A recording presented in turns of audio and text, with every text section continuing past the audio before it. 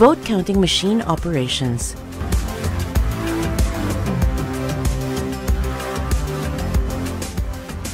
Retrieve the VCM from its box.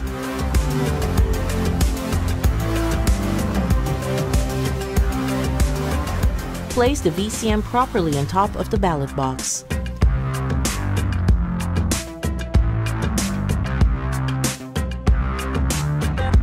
Show to the public that the VCM slots labeled A and B, where the main and backup SD cards are individually stored and sealed.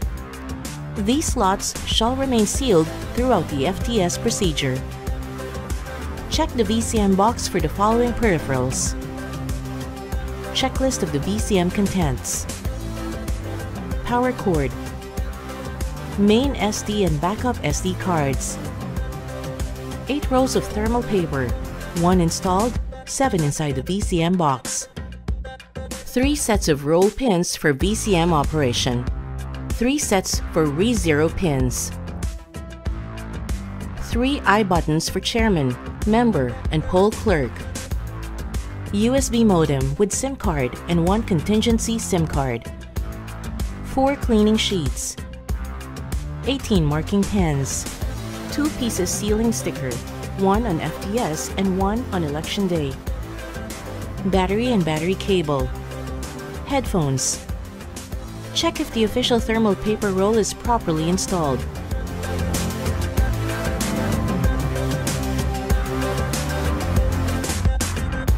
Retrieve the battery. Connect the cables to the battery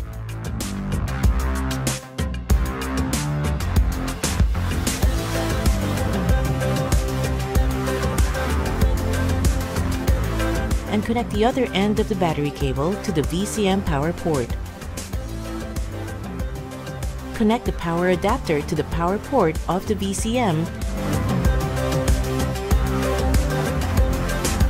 and plug the other end of the adapter to the electrical outlet.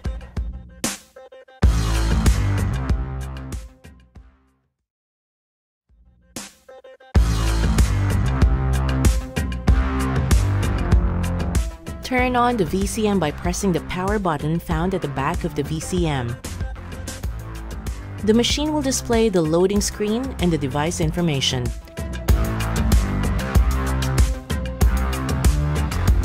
Wait until the VCM displays the message. The chairman shall place his or her I button on top of the I button receptacle, applying slight pressure to it. This will appear on the screen. Select Chairman Profile.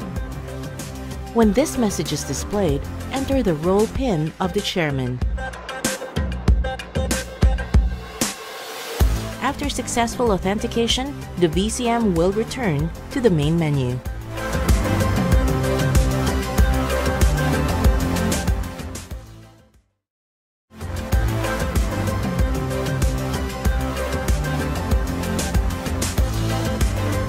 After unboxing the VCM and performing the initialization and authentication procedure, the certified IT-capable EB member shall do the following.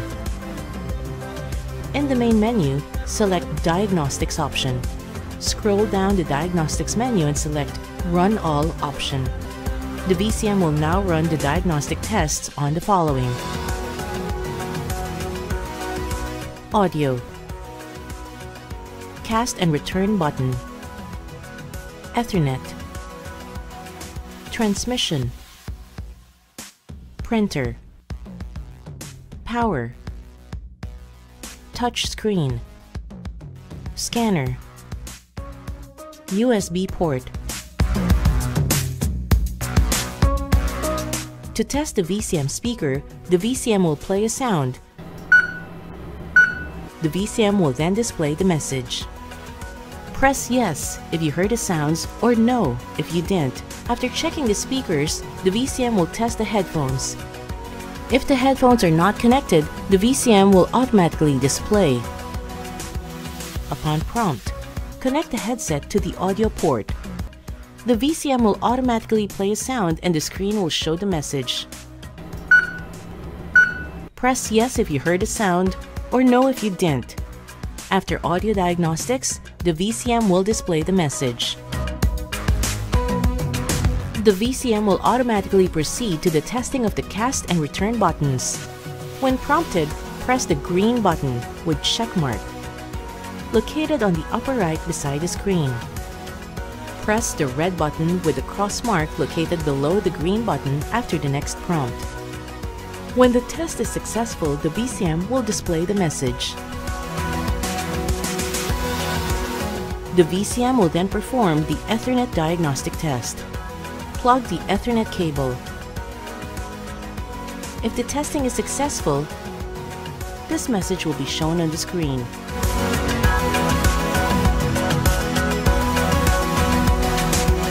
Transmission diagnostic will now be performed by the VCM.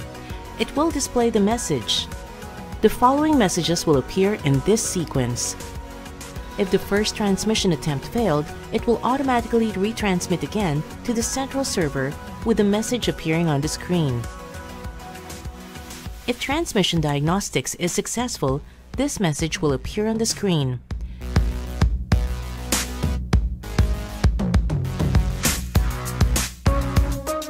The VCM will then proceed to printer diagnostic.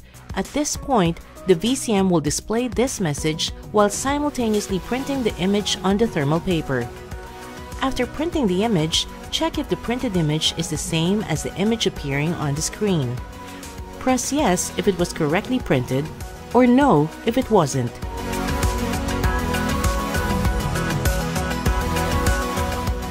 The VCM will now perform power diagnostic test. It will first test the battery charger connection. When prompted, disconnect the power cord of the VCM. After disconnecting the power cord, the VCM will display the message. Connect the power cord to the VCM, then disconnect the battery. The VCM will then display the message. After successful power diagnostic, the message "Power Source Unit Diagnostic was successful" will be displayed on the screen.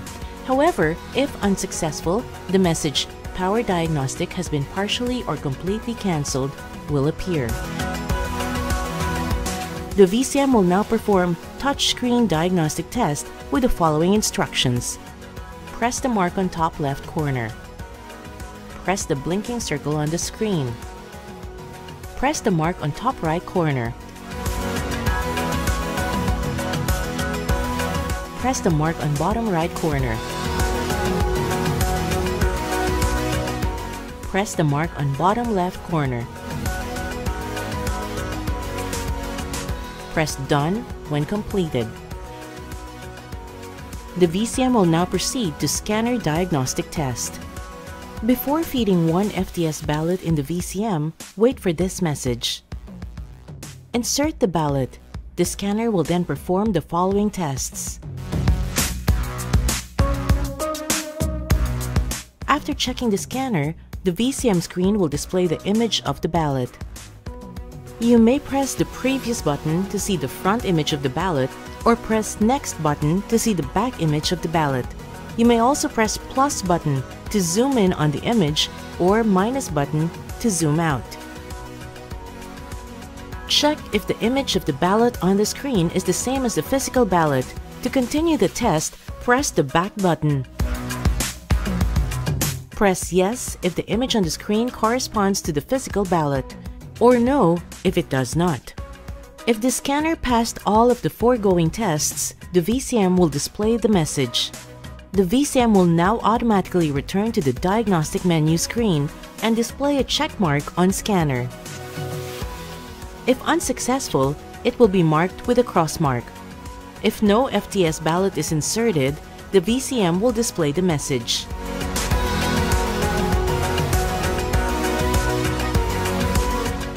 The VCM will now perform USB ports diagnostic test, and the following instructions will appear on screen. Insert USB device in the upper USB port. If the device is already inserted, remove and insert it again. Follow the same procedure for the lower port. Upon completing the USB port diagnostic test, the VCM will display the message. The VCM will return to the main screen of the diagnostic menu. and display a checkmark on USB ports. After performing all the diagnostic tests, the VCM will automatically print the diagnostic report. Detach the printed diagnostic report and place it inside the envelope provided for the purpose. If some tests were skipped or unsuccessful, the VCM shall display the message. Click the Done button to return to the Diagnostics menu and click the X button found in the bottom left part of the screen to return to the main menu.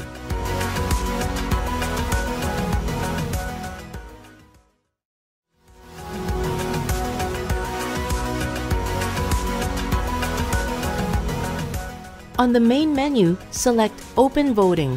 When this message appears, enter the roll pin of the chairman. While the VCM is printing the initialization report, the following message will appear.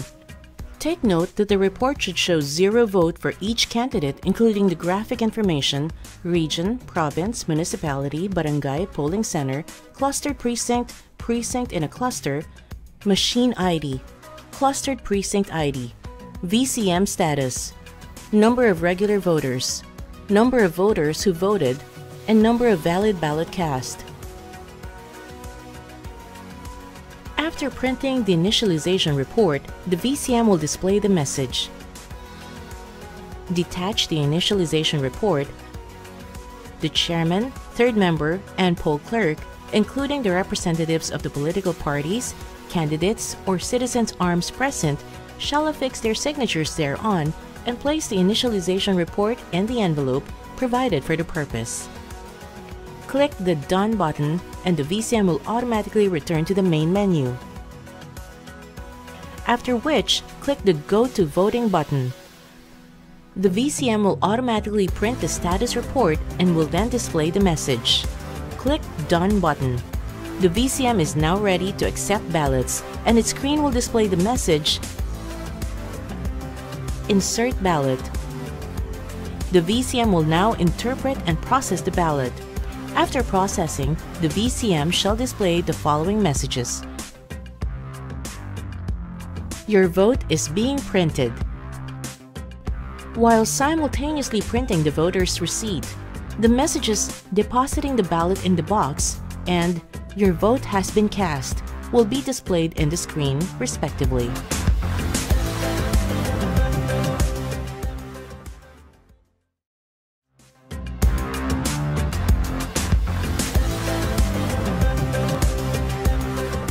After the 10 voters have cast their votes, close the voting by performing the following procedures.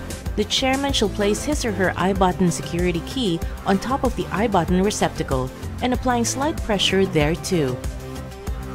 Select Members. When the VCM asks for the user to authenticate, select BEI Member. Input the roll pin of the BEI member.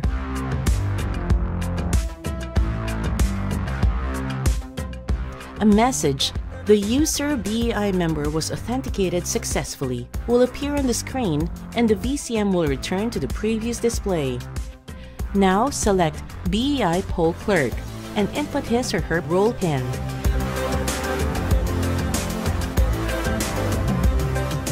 After authentication, the VCM will return to the main menu. Choose Close Voting. After choosing Close Voting, the VCM will now ask for the roll pin of the BEI member and the poll clerk to confirm the execution of close voting. Input roll pin of the BEI member. Now input the roll pin for the poll clerk. The VCM will now prompt to add signatures to the election results. To add signatures, press Next. The VCM will require the security key password and will display the message. The chairman should place his or her I-button on top of the I-button security key receptacle and apply a slight pressure thereon. The VCM will display the message. The chairman should now enter his or her roll pin. The VCM shall thereafter display the message. When asked by the VCM to add another signature, the poll clerk should press Yes and place his or her I button on the key receptacle. When prompted, he should now enter his or her role PIN. Follow the same process to enter the signature of the BEI member. After successfully adding the signature of BEI member, the VCM will ask again if another signature to the election result will be added. Press No. The VCM will display the message changing the voting machine state to closed, and will automatically print the 8 copies of the national returns and 8 copies of the local returns. Detach the election returns and place them in the envelope provided for the purpose. After printing the 8 copies of national returns and 8 copies of local returns, it will automatically print the statistical report, and the VCM will display the message. Choose No, and the message "Transmit results has been partially or completely cancelled" will appear. Click the Done button. The VCM will then print the 22 copies of national returns and the 22 copies of local returns. If you want to cancel the printing, open the printer port and press the Skip button on the screen. Press the Done button when the VCM displays the successful closing of polls to complete the voting process. The voting process has been completed. The VCM will return to the main menu and is now in closed state.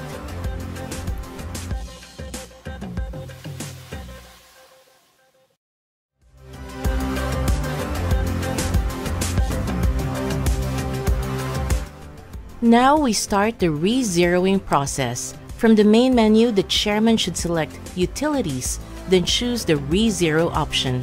When asked for the password, the chairman should input his re-zero PIN.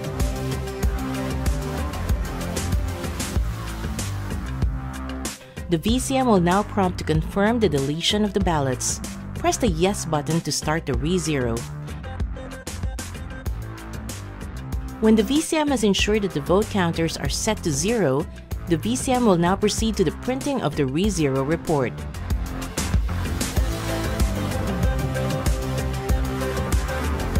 After the printing of initialization report, the message "The system needs to shut down" will appear on the screen.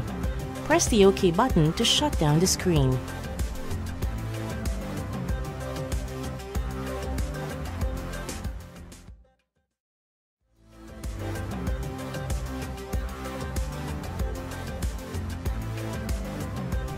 Follow the previous procedures for VCM operations on unboxing the VCM and its peripherals, initialization and authentication, open voting, FTS, close voting, FTS. Remember, unlike in the FTS, you will only close the machine at the end of the voting hours.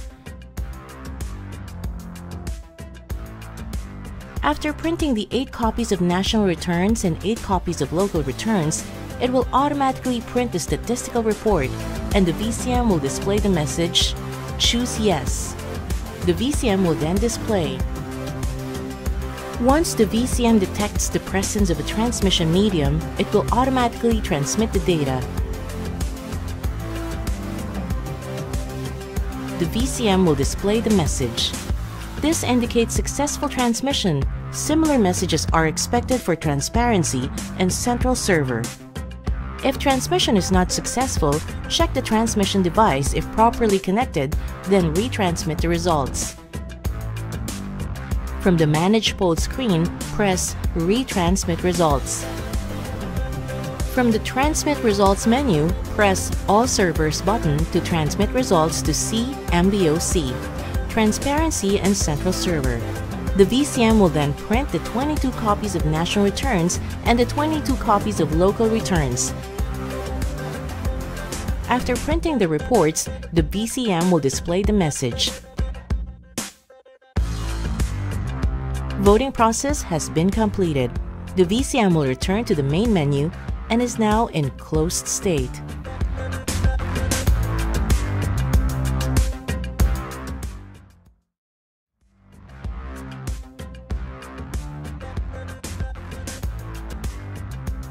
From the election menu footer, press Reports. Click the down arrow on the right side to reveal Print Audit Log button. Press the Print Audit Log button. The following will be displayed on the screen.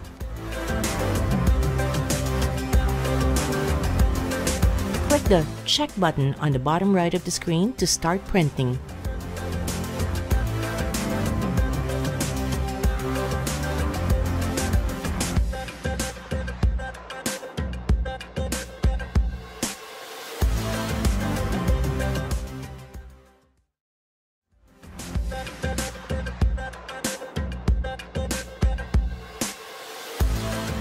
From the main menu, press Write Protect Data. The chairman should now enter his or her role PIN. The VCM will prompt the user to confirm the lockup of the external SD memory with message. Press Yes to confirm the lockup of the SD memory. The VCM will lock the backup memory, display a message informing about the result of the operation, and will automatically shut down. Do not forget to remove the main SD card from slot A and place it inside the envelope.